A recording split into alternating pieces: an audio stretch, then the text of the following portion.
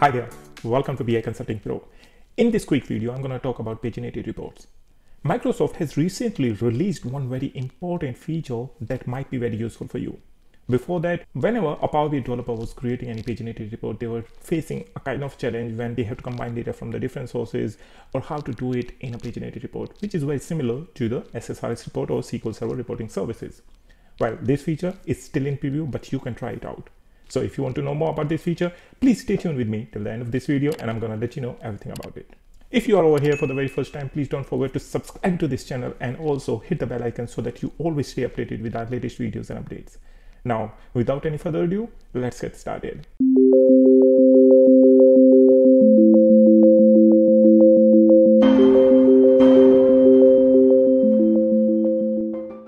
Alright guys, now you can see my screen over here. I have downloaded this latest version of Power BI Report Builder.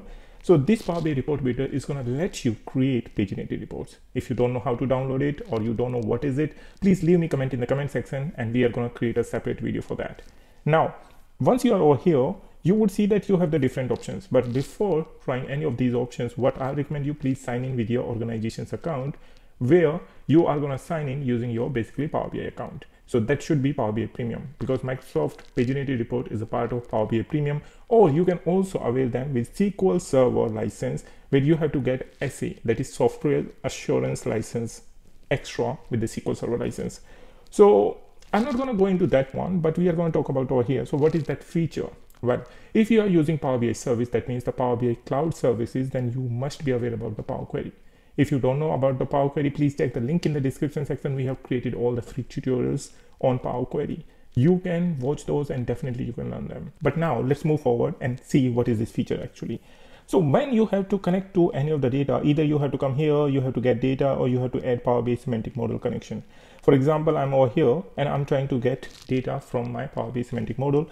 It's going to take a while and it's going to sign in. Then I have my different workspaces. I can pick any of the data set over there and I can connect. But we are not going to talk about this feature, that how you can take the leverage of Power BI data sets that you already have inside your organization and you can create paginated reports on the top of that. What we are trying to get over here is about this get data option. So what I'll recommend you, please come here under this data tab and here you would find get data, which is in preview. It's exactly the same what you usually get in Power BI Desktop app. Whenever you have to combine the data from the different sources, you have to get the data, you have to get in the different modes. So what is changed over here? So what has been changed over here? Well, first of all, this is in preview. So Microsoft takes no guarantee. There can be some more changes. Maybe they are going to revert it back, but definitely it's going to be there. So don't worry about the revert back. So Microsoft has released this feature in preview, so you can try it out yourself. So click over here and you are going to get exactly the same interface that you get in Microsoft Power BI Desktop app. That means you can get data from any number of data sources. You can click on this view more option and here you have list of all the data sources that you can get data, and now you can combine them. That means you can get the data from the multiple sources. You can apply the different joins between the table. You don't need to write any complex expressions inside your paginated report. So what I'm trying to say over here, that for example, you want to get the data from text or CSV, you can directly click over here. You want to get the data from data marts, you can click over here. You want to get the data from a lake house, simply click here. You have to name your connection over there. You have to create your connection. Then you have to also select your data gateway over here, but I'm not going to select over here. Then you have to simply sign in with your organization account. As soon as you are going to sign in over here, then it's going to take you over there and then you can connect your data warehouse as well. That means whether you have Microsoft Fabric platform, Power Platform, or any other data source such as Databricks, Snowflake, or maybe your text or CSV files or Excel files, everything you can connect over here. Now I have signed in over here into my Microsoft Fabric. I can click next. And here I have all the Fabric workspaces. So I can simply come any of those workspaces. I can click on this Adventure Works. So let me see if I have any of the data over there. So now I have all the tables over here. So let's say I just want to connect with this orders one.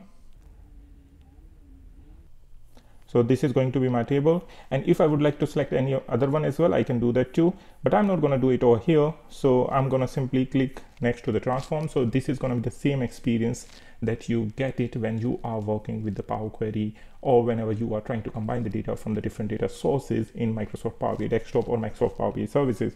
Then simply click create and your data source has been created successfully over here. This is your through Power Query, and these are all the fields that you can drag and drop, and you can start working with that.